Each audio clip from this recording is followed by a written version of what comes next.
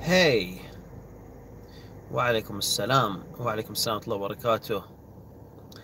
وعليكم السلام وعليكم السلام وعليكم السلام وعليكم السلام وعليكم السلام وعليكم السلام وعليكم السلام ورحمة الله وبركاته. وعليكم السلام ورحمة الله وبركاته.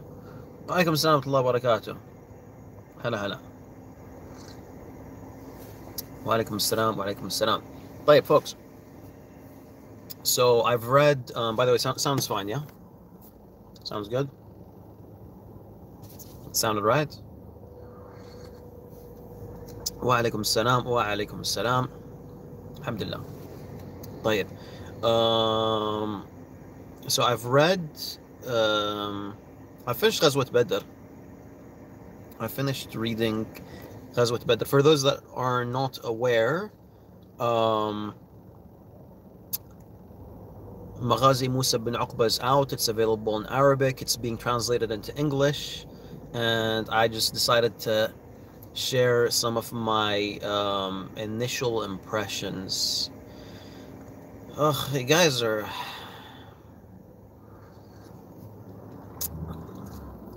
okay.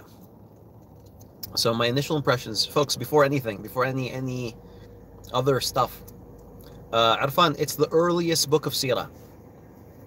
It's the earliest book of Sirah. It's been lost for 400 years, and we finally have it. Death Star is asking, why not doing a live stream in your house? Like, folks, if you guys want, I can answer these questions instead of sharing my impressions. It's just gonna take a lot longer for me to get to the point if you guys want me to ask random things like that. Tayyib Death Star. So the reason why I am doing a live stream in the car and not doing a live stream at home is because I went to get some dinner and I'm outside. That's why.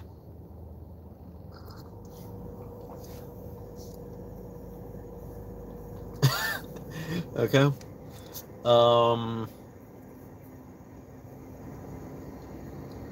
What makes Maghazi Musa bin Uqba more authentic than other books of Sirah? Okay, so that's actually, I can get to that. I can share thoughts on that. Anthony, you want me to refute Anthony Joshua? Or box him? I can box him. I don't mind boxing him. Oh, Raza, it's a very good question, yeah, Raza. It's a very good question. Wa alaikum salam, by the way. Hope you're doing good. Raza, it seems like, so obviously Wujad is like the least authentic method of tawfiq, right? And you've had like a difference of opinion among classical ulama in regards to that. But alhamdulillah, like there are too many qara'in. There are too many qara'in in regards to the authenticity of these works. So like sometimes, so yani, this is not even from a Muslim point of view, but things that have to do with style, things that have to do with internal matters, internal hints from the text itself. Apart from that, you have the shuyukh of the author, the work, the author of the work that it's being attributed to. Most importantly, well, okay, so some other things like the handwriting. Sometimes, if you're lucky enough, you can actually come across the handwriting of the author, and then sometimes we actually know the handwritings of the authors. But most importantly, iqtibasat, quotes from early scholars that affirm the attribution of the work. And it's just the nature of things. Like wujada was not something that people were lenient about in the past, but too much time has passed, and like it's just not the same. Yani people did not People did not hold on to the works in the way that they were in the past. They didn't teach works in the same way they did in the past. External things occurred, like يعني قلة الهمة. You could blame colonialization. You could blame حال المسلمين والإسلام بشكل عام. You can blame a whole number of things. But yeah, in general, there aren't too many books that are taught from teacher to student, and therefore, like, wujada needs to be relied upon. And it's like a matter of ijma', to be honest, if you think about it. Now, no one has an issue with wujada. And this is not just like a Sunni thing, obviously. It's a Sunni, Shi'i thing, and kuffar. With kuffar, everything is wujada. With kuffar, everything was always wujada. Yeah, in Western history, no one's had an issue with wujada in regards to kuffar. لا Raza, not qara'in from other narrations. Qara'in in terms of people quoting that work itself, things of that nature, from the same book. Someone saying, like for example, in regards to Maghazi Musa bin Uqba, we have direct quotes. So here's an example of something that has to do with my initial impressions of Maghazi Musa bin Uqba. Yeah, you guys are never gonna get to the topic, but this is a good question.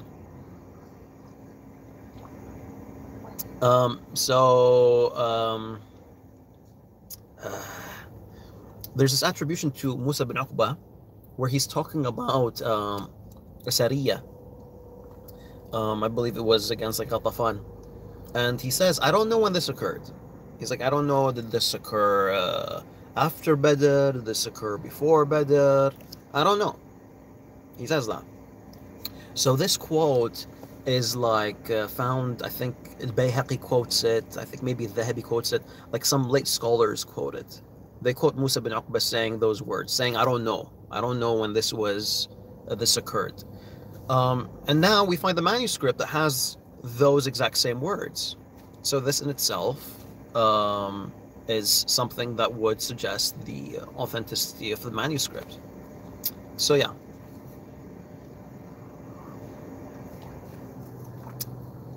And then folks, should I share impressions or should we do more questions?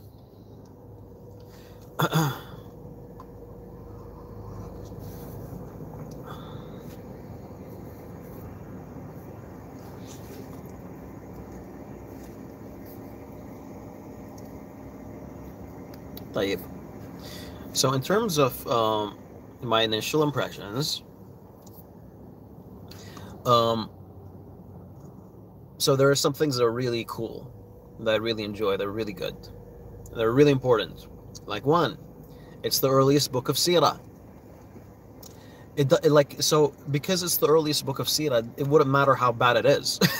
it's amazing either way. We have this book that was lost for 400 years, and now it's back. So alhamdulillah, that's great. That's massive. These late quotes from like Al-Bayhaqi or Ibn Abdul Bar technically, now we have like manuscript evidence for these quotes. That's amazing. Alhamdulillah. Sometimes, okay, so some things that I didn't like is Musa bin Uqba isn't always quoting in Isnad, right? Sometimes he's not saying where he's getting these reports from. One of the good things that Muhammad al-Tabarani did is he would bring shawahid. He would say, oh, this is, by the way, you can find this in Sahih Bukhari, you can find something similar in Sahih Bukhari, you can find something in this book, that book. You can find this in the statements of Urwa bin Zubair. These things, that's something that Tabarani did, and to be honest, I appreciate. Even though I think he went overkill with the footnotes in many occasions. Other impressions. I like Musa bin Uqba. I appreciate Musa bin Uqba saying, I don't know. I appreciate him saying, I don't know. Because sometimes you have like the authors of the Sirah saying, well, this battle occurred before that battle, and this event occurred before that event. And these like statements cause confusion because like it would contradict some other claims.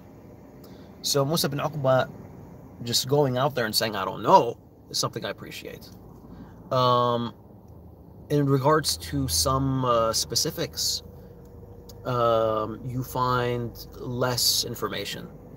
And by the way, like this is one of the things that makes Maghazi Musa bin Uqba the most authentic book of Sirah. It's because he's careful with information that he presents. So like take for example Ibn Ishaq and Ibn Hisham. Go to the Battle of Badr and look at who they list in terms of the mushrikeen and who killed them. There's a lot of information. And there are a lot of differences of opinions. This guy died, he was killed by this person or that person or that person. It would be like a lot of differences of opinions that are recorded and whatnot. Musa bin Uqba is just like, yeah, this guy was killed. He's not giving you too much information because he himself isn't sure, and it seems like he's not just aiming for brevity, but he's trying to be as careful as possible. Of course, for those that are looking for details, as much details as possible, then Ibn Ishaq would be the person to go to. Now, or is the additional information going to be authentic? Sometimes, and sometimes not. So that's one of the cool things about Musa bin Uqba. Let's see, what else? Musa bin Uqba sometimes explains things, or excuse me, it's not he explains things. His reports include explanations for things that you don't find elsewhere. So I'll give you an example.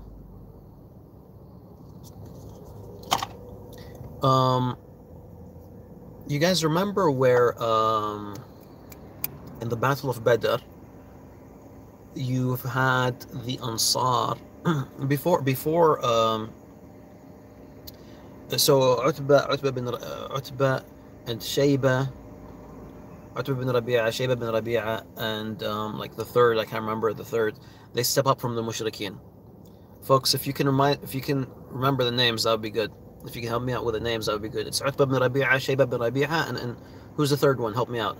Al-Walid? Maybe it was Al-Walid. And from the Muslims,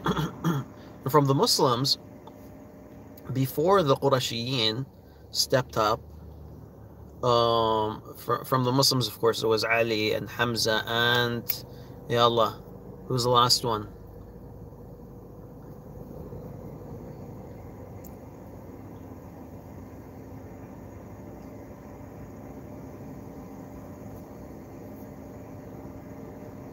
It's always the last one that everyone forgets.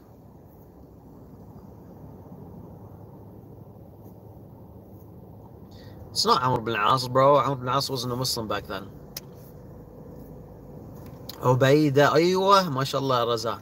It's Ubayda bin Harith, I believe. Was it Ubayda bin Harith? طيب. So before they stepped up, before Ubayda and Ali and Hamza, radiyallahu anhum jami'an, before they stepped up, you had 3 Ansaris step up. Okay? And what's really interesting is,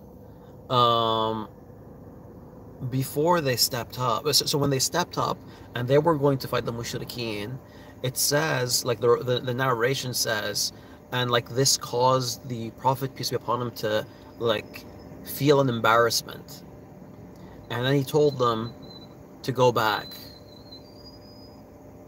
So this is something that's like found in Maghazi Musa bin Uqba, and I don't think is found anywhere else. And what's special about this quote or this explanation is that it kind of ties into what happened earlier with the Prophet, peace be upon him, wanting the Ansar to join him. And before going to Badr, he was asking the Ansar, hey, so what do you guys think? What do you guys think? Waiting for the Ansar and Sa'd bin Mu'adh, choosing, or Sa'd bin Mu'adh saying, yes, you know, we will join you no matter what, we will give you everything we have, we will support you no matter what. So Rasulullah ﷺ wanted that sort of support, and when he received it from Sa'd bin Mu'adh, okay, alhamdulillah, now I have the Ansar with me, and then they're facing like the mushrikeen in this duel, in this 3-on-3 duel. So he felt some sort of embarrassment when that occurred, and then then you had the 3 Qurashiyin step up, and he wanted the Qurashiyin to fight the Qurashiyin, right? And so that like, you have these like small details that don't seem to be elsewhere naturally. I mean, it's a different book, right? So naturally you're going to find some things in Maghazi Musa bin Uqba that you don't find elsewhere. So yeah, that's something I appreciated. What else?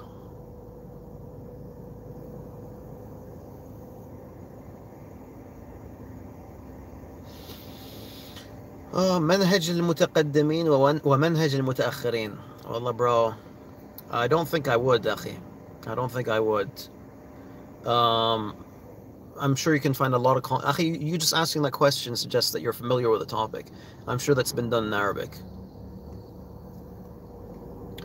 طيب, what else?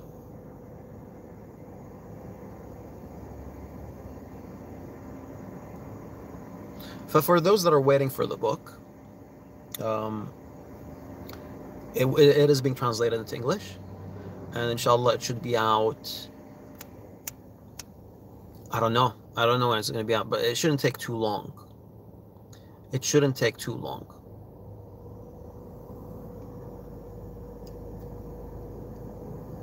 How big is the book? Okay, so the book has 3 volumes, but the first volume is like a study of the book.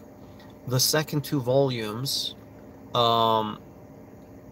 it's like 400 pages and then 200 pages, so 600 pages, but it's very heavy on footnotes.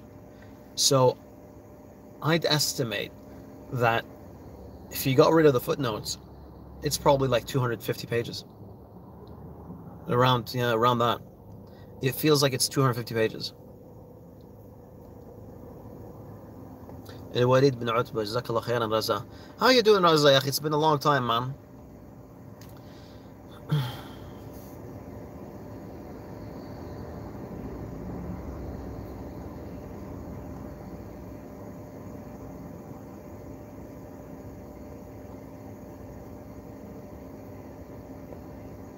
Were all of those footnotes found in the manuscript?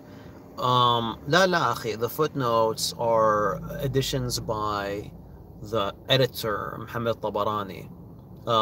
He would either like say this statement was quoted by this scholar, affirming that this is something said by Musa bin Uqba, or he would sometimes mention differences. Oh, so here's something really interesting about Musa bin Uqba. So he will sometimes mention reports that conflict with a Sahih hadith. He would, like, for example, a very, very famous report in which a man goes up to the Prophet, peace be upon him, when he was at a tree, and the man says, of course he's a non-Muslim, he says, who's going to defend you from me today? And then the Prophet, peace be upon him, says, Allah subhanahu wa ta'ala will. And then like the man like drops his sword or something like that. Now in Maghazi Musa bin Uqba, the man dies. And in Sahih al-Bukhari, the guy just like is let go by the Prophet, peace be upon him. So now, even though this is the earliest book of Maghazi, we stick with the Sahih Hadith. And that's one good thing. That's a very beneficial thing that Muhammad al-Tabarani did, sharing those references for like narrations that either support or contradict or conflict in the details. Yep. Pondering Spirit says, how early is this work? He passed away in the 2nd century, bro. He passed away in the year 141. Can this be used as proof against the doubters of hadith authenticity? Of course, akhi. Of course. Everything can be used against the doubters of hadith authenticity. Ricardo Estrada says, Farid, could you quickly summarize the hadith of the sun going above the throne or something like that? Ricardo, I have a video on my channel called, I think it's called Explanation of the Prostration of the Sun. Check that out, bro. Aywa, Commando Gamers is asking, Farid, does Musa bin Uqba provide the chains for his narrations? Usually not. Usually not. Sometimes he does. And they're really short chains, of course. But usually he doesn't. Usually it's just like continuous sard, where he's just telling you of the events.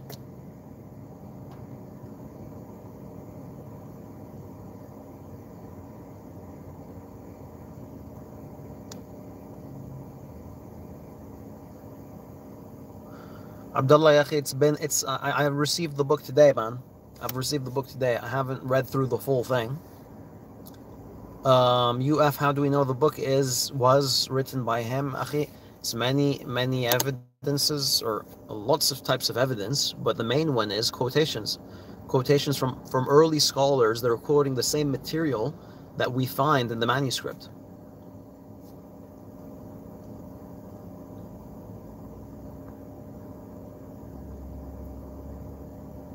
What else?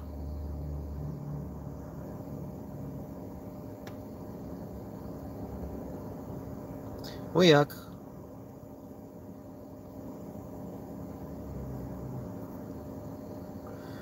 I'm not sure, Adam Yahya. I'm not sure. I don't have the first volume of the book. I just got the 2nd and 3rd. Is it the only book from Musa bin Uqba? I think it is. Jazakallah khairan ya Sami.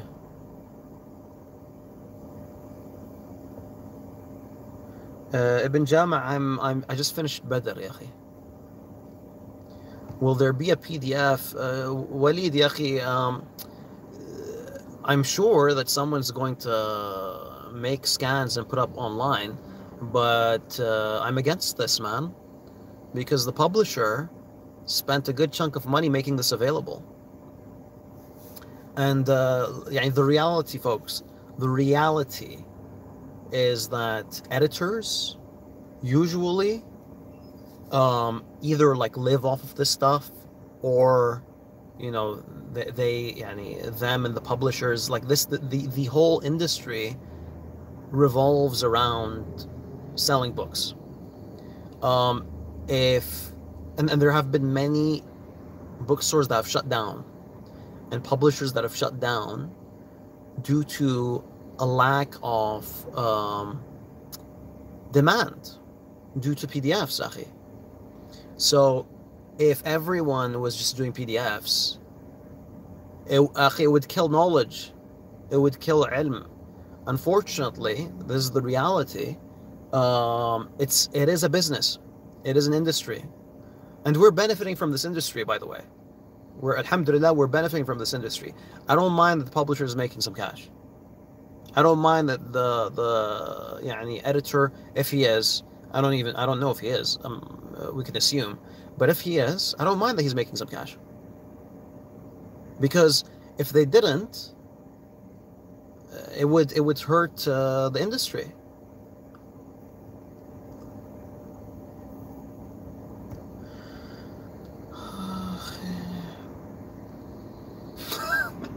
Walid's just like, okay, تبا لك. ها Walid, much love, Walid. Barakallah feek, habibi.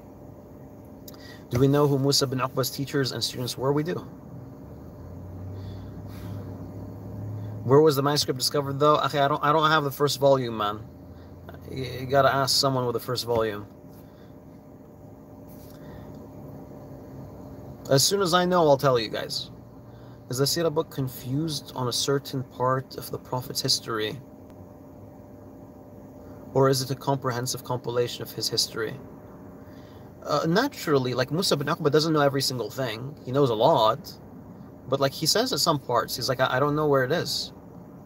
I don't know where the... I mean, he's like, I don't know when this happened. I'm not sure about the dates of this specific incident. Right?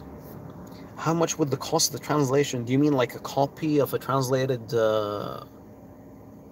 version of the book? It's not going to be too expensive.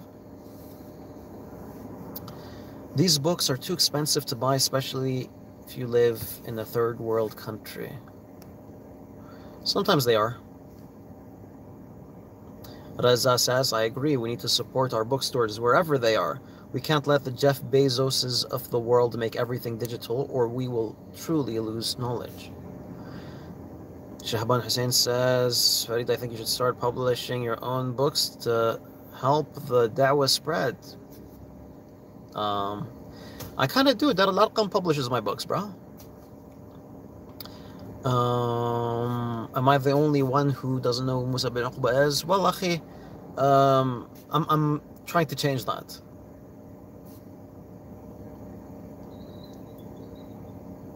Adam Yahya says, if PDFs are a big problem, does that mean that laymen should have limited access to resources? Since laymen today have more access back, or have more access back then, is that a good thing?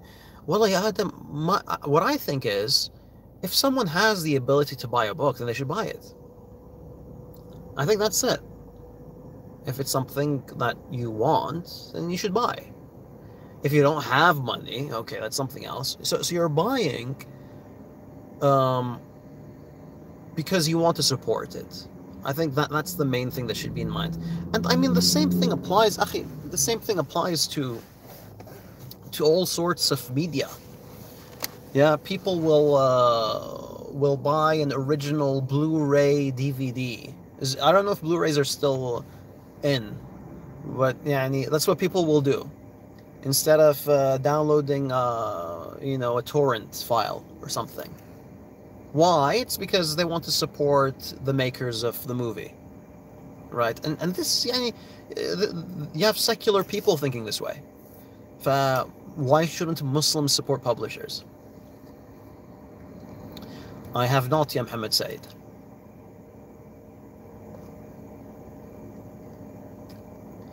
And Ibi says, PDFs have their issues. If I can't get the book and there's a PDF, I'll read the PDF, then purchase the book, usually. I feel the same way, akhi. I feel the same way. Like, I swear to myself, there are some books that I've read in PDF. If I ever saw them, and I do look around, actively looking for them, if I do find them, I'd pick them up. Definitely. Da'wah Era Global says governments should subsidy like, for Islamic books. Actually, this book was being given out for free by the Kuwaiti government. My copy is a free copy that was printed by the Kuwaiti government. But the shipping cost me quite a bit.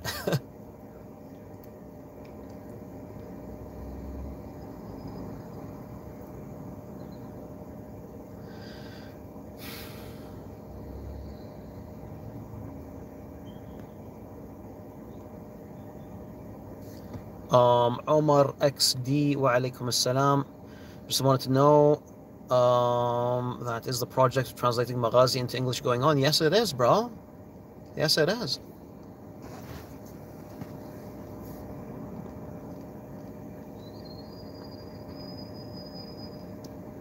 How was the story of Hijrah? عبد العزيز يا أخي الكتاب موجود في السعودية.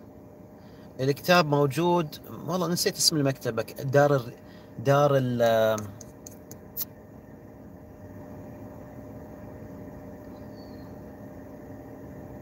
يا أخي شوف، ادخل على السيرش انجن اللي على تويتر واكتب مغازي موسى بن عقبة وإن شاء الله يطلع لك الكتاب. بس الكتاب موجود في السعودية 100%.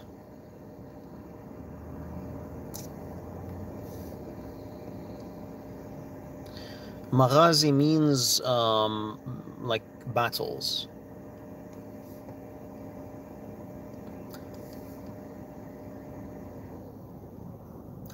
ما ادري يا اخي، ما ادري عن تدمرية. بس ادخل على تويتر، احسن شيء تدخل على تويتر. ثواني شباب، just a sec.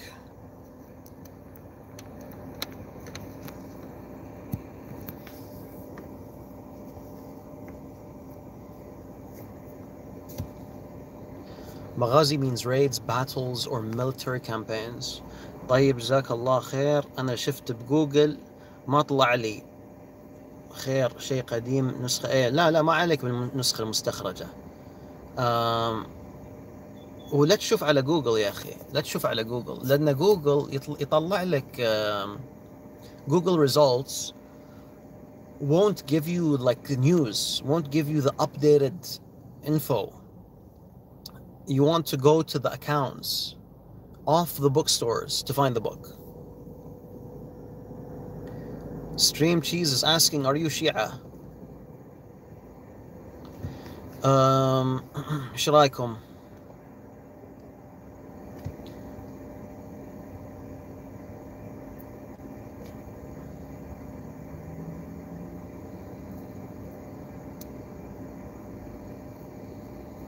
Yeah, I disagree, يا وليد. I disagree.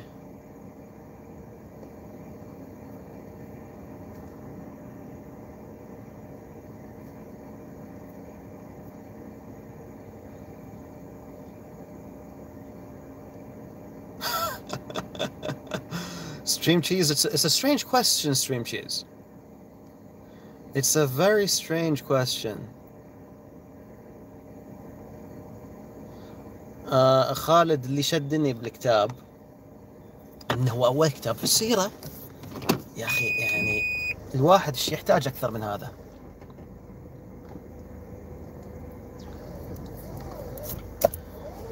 ايوه شوف عبد العزيز، هاي هو الموضوع. So what happened, guys, is that when Maghazi Musa bin Uqba was announced for the first time, this was 2 years ago.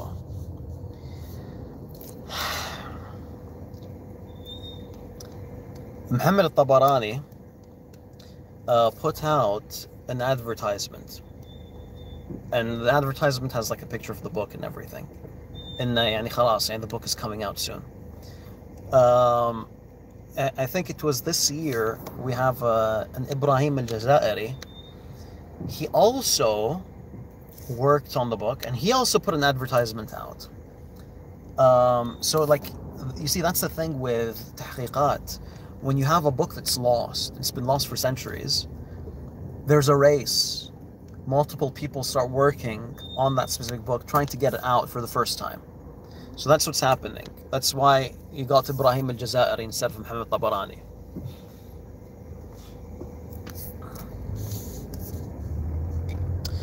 يلا folks، يلا نشوفكم على خير إن شاء الله. بارك الله فيكم. I'm gonna bounce. السلام عليكم ورحمة الله وبركاته.